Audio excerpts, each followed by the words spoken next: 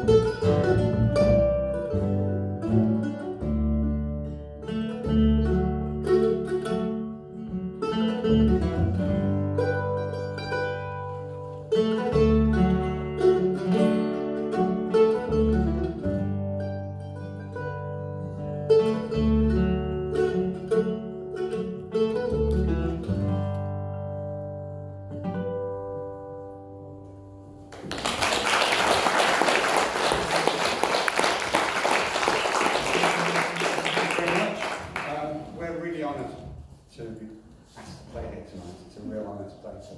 The Cottonwood Mice, two fantastic players, I'll talk about them a little bit later on.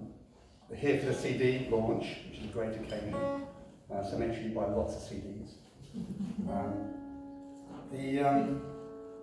When you get a CD, I've had it for about, I've got a pre-release version, I've got it had it about a month, and there are 5 tracks on there, and one is written by, in quotes, a professional player.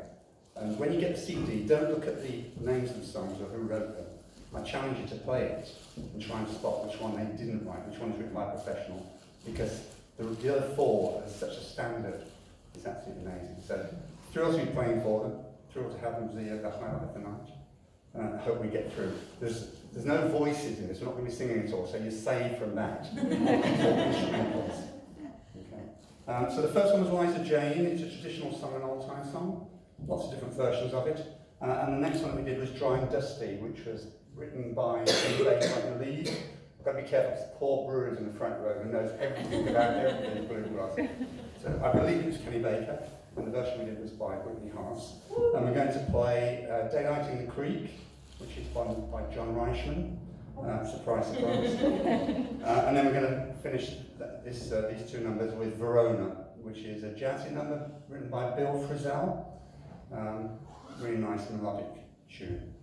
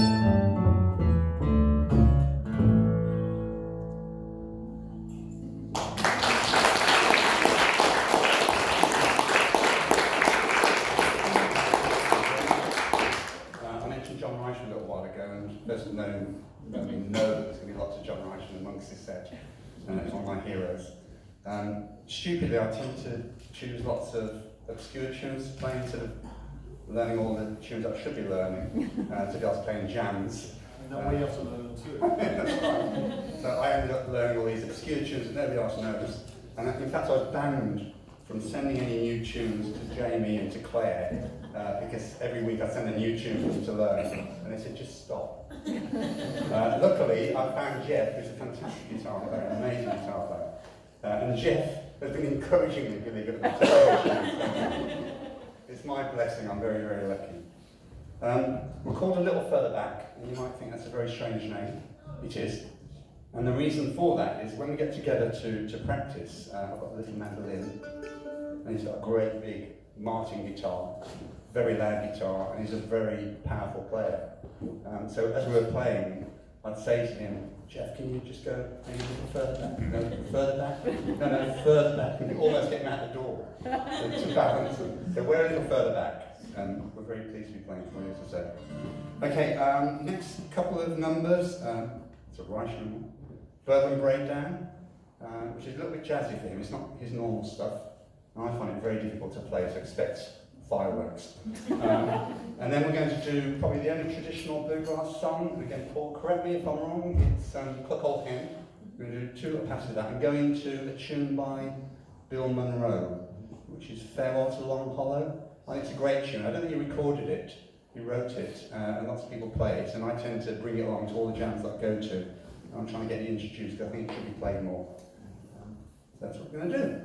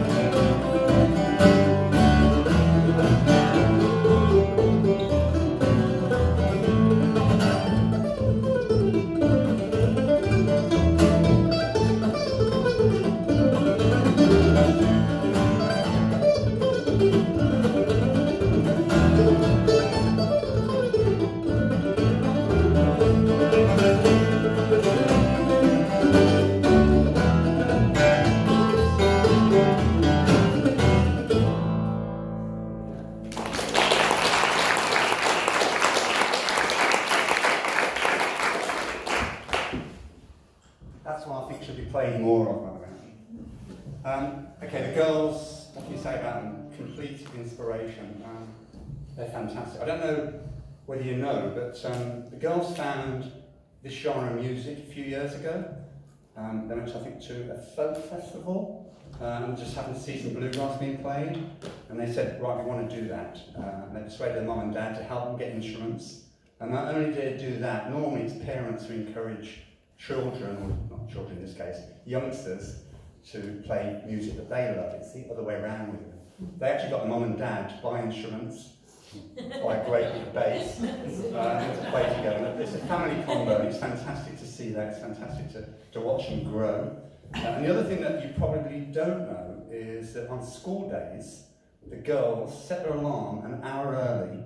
They set it for about 6 in the morning. They get up, and an hour before going off to school, or having breakfast and going to school, they have an hour of practice or songwriting, rehearsing. It's absolutely amazing. Then when they come back from school, they spend a little time doing their homework as the diligent good girls, as quick as they can, and then they go back to the practice room and spend another hour or two writing more stuff. And it's just an absolute inspiration. It's sickening, actually. Hating. Okay, so we're going to play. Oh, the other thing I should say is that they couldn't do it without the support of Dad and Mom. So I think they should have a round of applause. Such a lovely family. In fact, they feel like my family. Okay, what we got now? Hartford's Reel. This is another one I find really tricky, so God, that's one. Hartford's Reel, which was written by David Grisman and Sam Bush, I believe, and it's written for the guy that wrote Gentle on My Mind, John Hartford. It's a nice tune, it doesn't get played very often. And then the next one is a John Reischman tune. I'll say it again, John Reischman, it'll stick. Prairie, and he wrote it, it's a beautiful tune, he wrote it for his wife. It's a lovely tune, Prairie.